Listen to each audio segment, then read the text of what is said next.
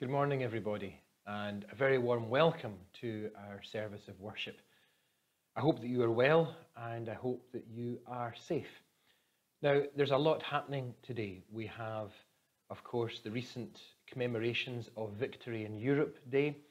We have Christian Aid Sunday as well, along with all the other things that are going on in the world just now. So there's a lot to pack into our service. And it's only a 20-minute service. So it's difficult perhaps to do justice to everything. There's an acknowledgement of VE Day later on in the service, in the musical reflection towards the end, and I'll include Christian Aid in the opening prayer. But primarily, we are here to worship God, to honour Christ. And so it's maybe difficult to include everything in our service, but let's remember what we are here to do. And with those words, I would like you to join with me in the call to worship today. And the call to worship comes from the book of Psalms, from Psalm 136. Give thanks to the Lord, for he is good. And we say together, his love endures forever. Give thanks to the God of gods. His love endures forever. Give thanks to the Lord of lords. His love endures forever. Amen. Come with me and pray. God of heaven and earth, in these times of isolation, apart from loved ones, distant from friends, away from neighbours, thank you that there is nothing in all of creation, not even the coronavirus, that is able to separate us from your love. And may your love that never fails continue to be shared through the kindness of strangers looking out for each other, for neighbours near and far, all recognising our shared vulnerability, each of us grateful for every breath and willing everyone to know the gift of a full and healthy life. Today we pray for the work of Christian Aid around the world under such strange circumstances, and we ask that you would bless all that they do and the people with whom they work. We pray that you would bless us as we come together, Motherwell South, worshipping with friends around the country and friends around the globe. And we say together the prayer your Son taught us. Our Father, who art in heaven, hallowed be thy name. Thy kingdom come, thy will be done on earth as it is in heaven. Give us this day our daily bread, and forgive us our debts as we forgive our debtors. And lead us not into temptation, but deliver us from evil. For thine is the kingdom, the power, and the glory, forever. Amen.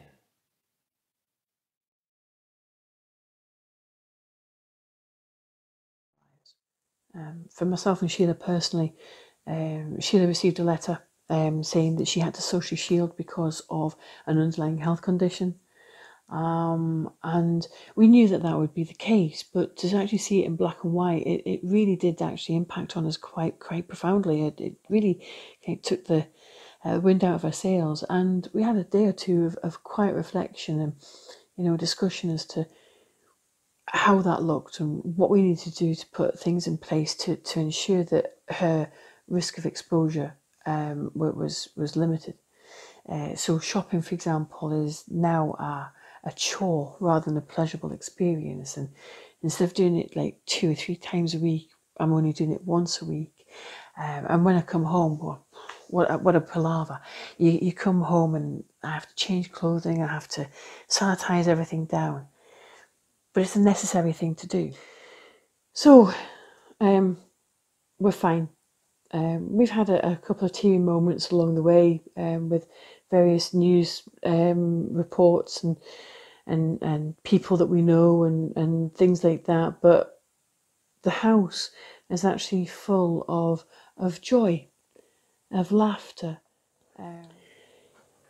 I'm praying more.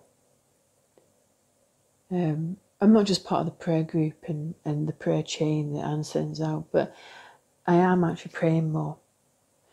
And through that, I am reading more Bible verses and things about hope and strength and faith and love. I miss my church family.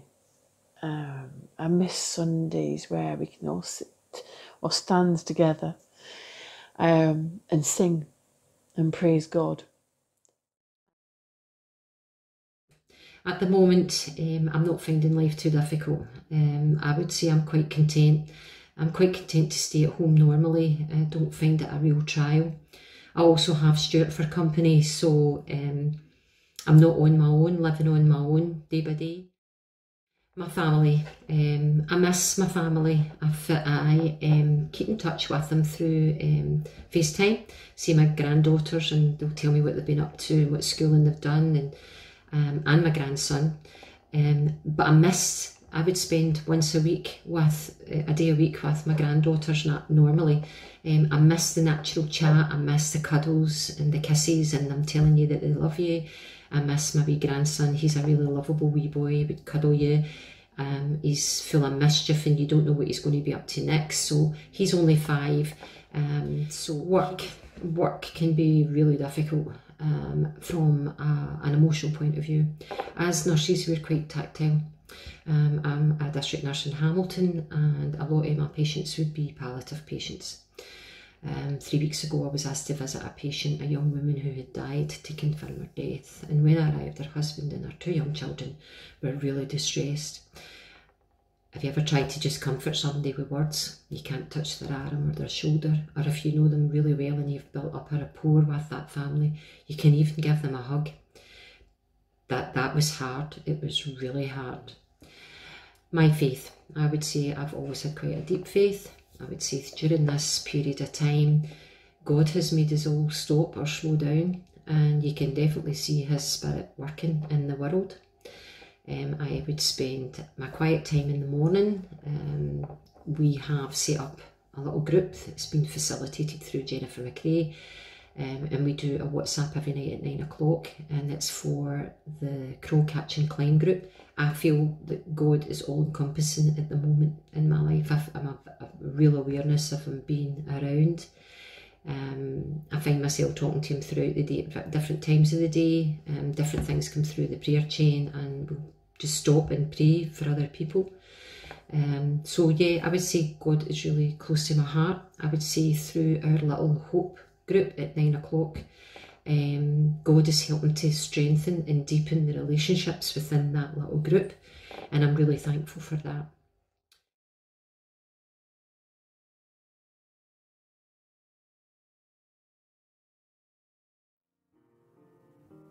As Jesus was walking beside the Sea of Galilee, he saw 2 brothers, Simon called Peter and his brother Andrew. They were casting a net into the lake. They were fishermen. "Come, follow me," Jesus said, "and I will send you out to fish for people." At once they left their nets and followed him. Going on from there, he saw 2 other brothers, James the son of Zebedee and his brother John. They were out in a boat with their father Zebedee, preparing their nets. Jesus called them, and immediately they left the boat and their father and followed him. Amen, and may God bless to us this reading from his holy word.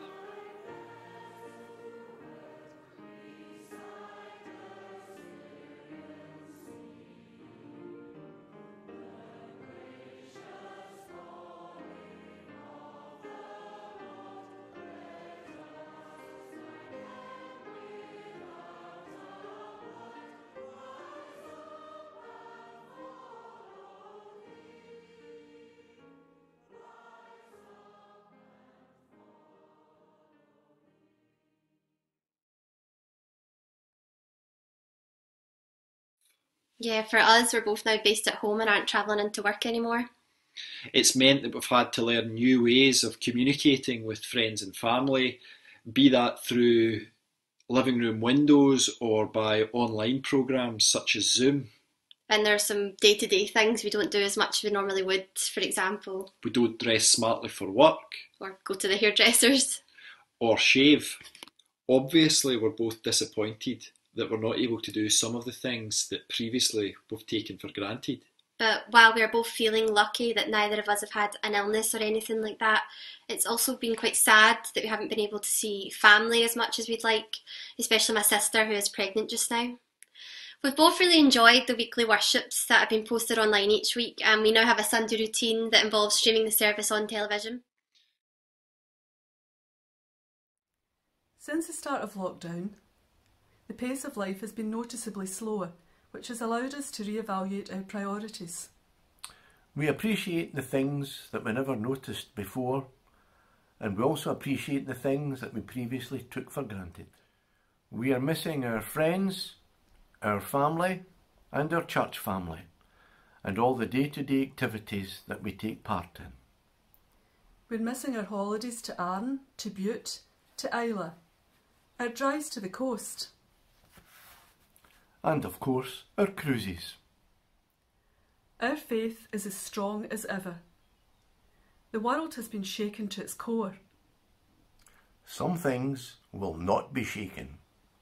Some things will remain. God is unchanging. His love is unchanging.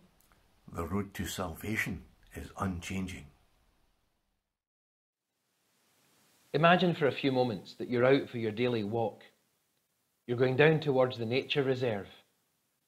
And as you head down there, you're listening to the birds singing, the sun streaming down upon you. You're aware of the beauty of God's creation. But you're also aware that somebody's walking towards you.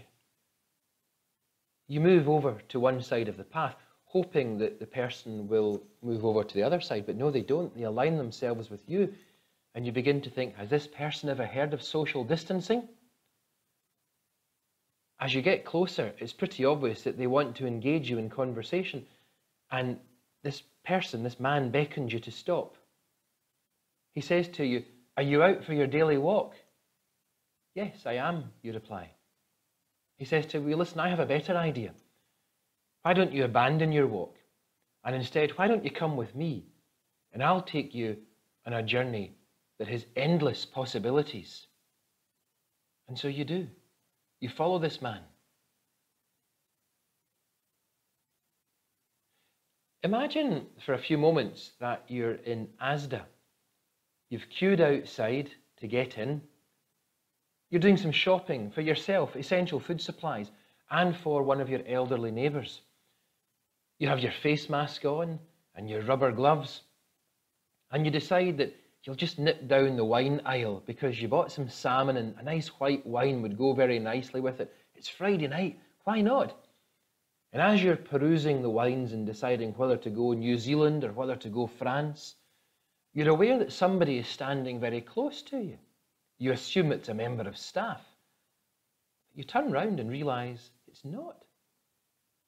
It's a man, and he's looking at you. And he says to you, are you looking for a bottle of wine for your meal tonight?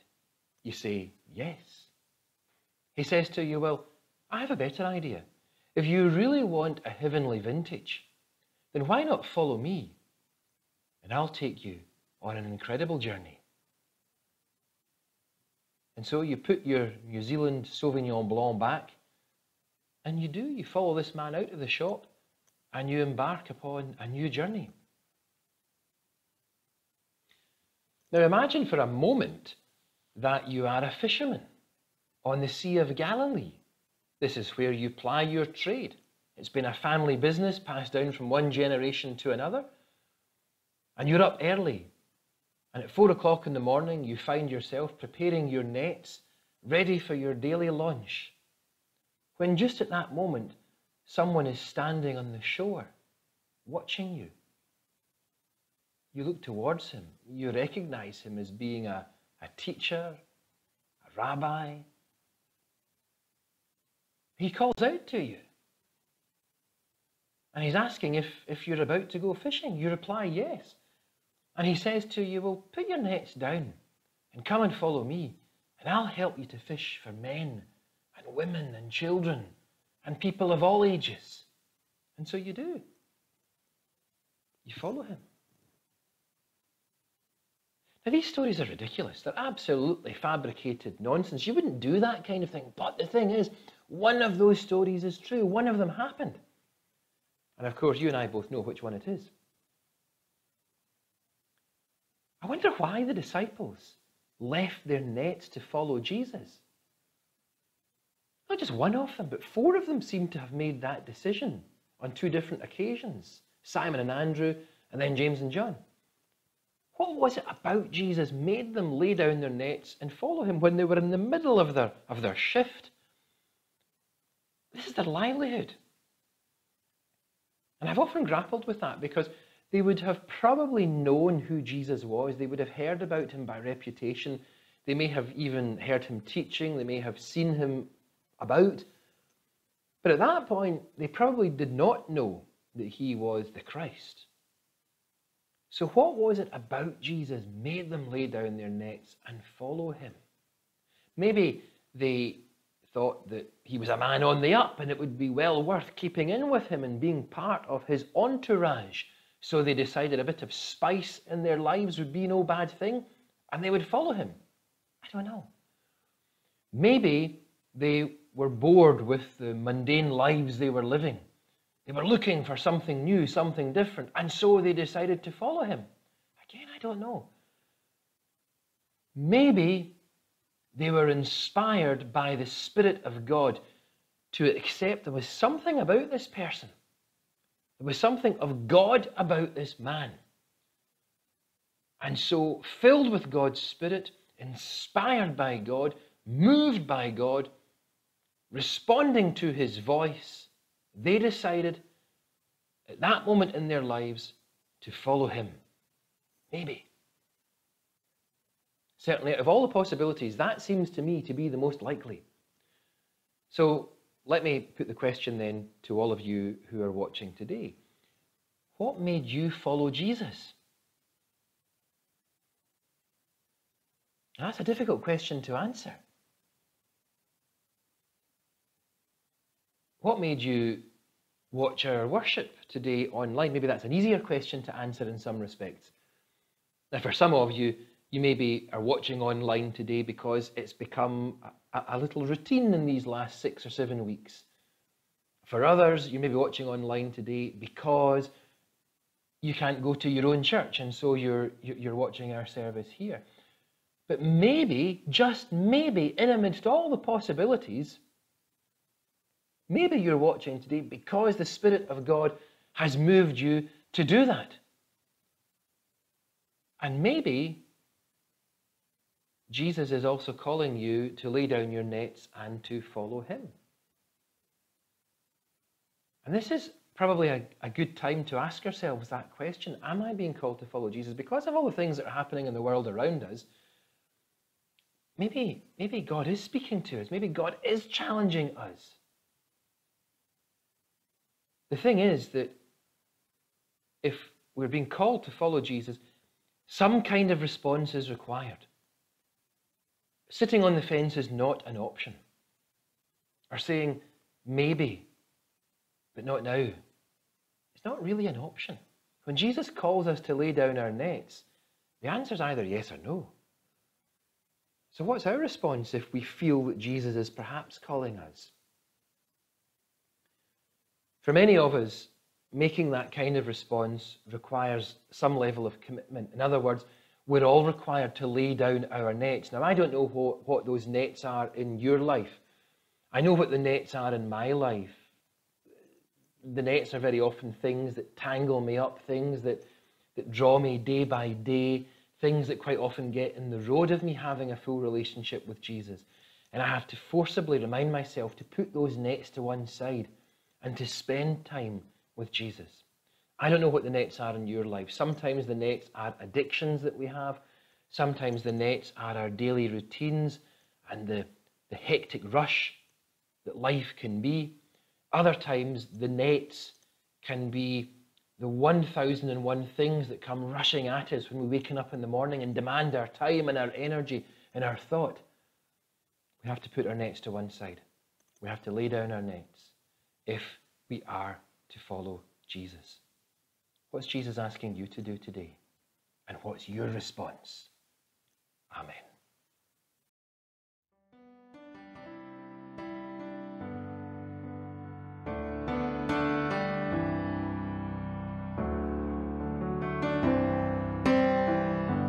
Bless the Lord, oh my soul, oh my soul. Worship His holy name. Sing like never before, oh my soul. I worship Your holy name. The sun comes up, it's a new day dawning. It's time to sing Your song again. Whatever may pass and whatever lies before me, let me be singing when the evening comes. Bless the Lord, oh my soul, oh my soul. Worship His holy name.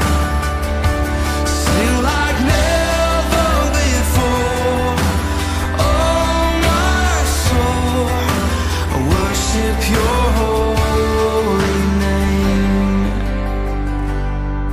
You're rich in love and You're slow to anger.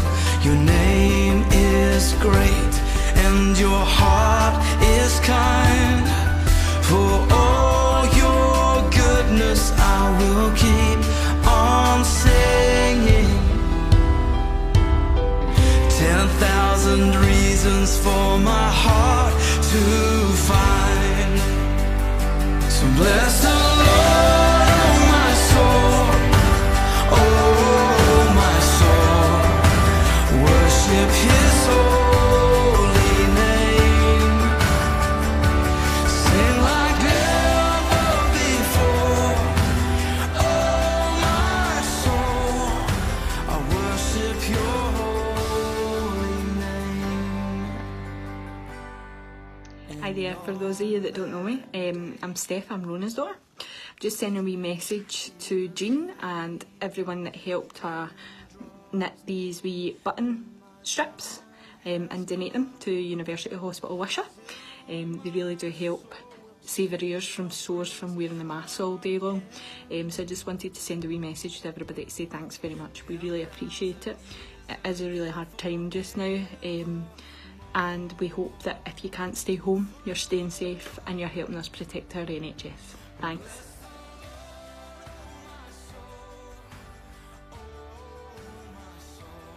I am currently off work due to COVID-19. I went from working a 5-day week to not working any. I have taken the job of being Sophie's homeschooling teacher, which can sometimes be a real challenge. It is a very lonely and uncertain time. We are unsure of when our lives are going to go back to some sort of normality. I miss coming to church on a Sunday, but my daily Bible study and prayers have helped me through this time. COVID-19 has affected me and my family in a major way, with both my mum and dad testing positive for the virus and spending time in hospital, and my mum being on a ventilator for 10 days. During that time, I would say that I felt worried and scared.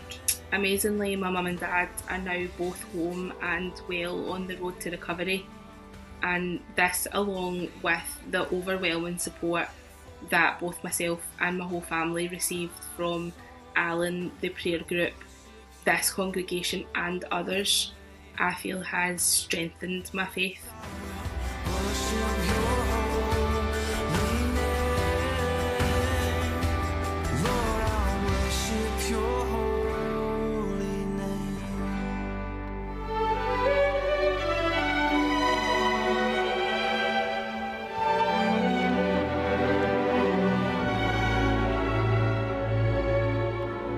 Let's say goodbye with a smile, dear, just for a while, dear.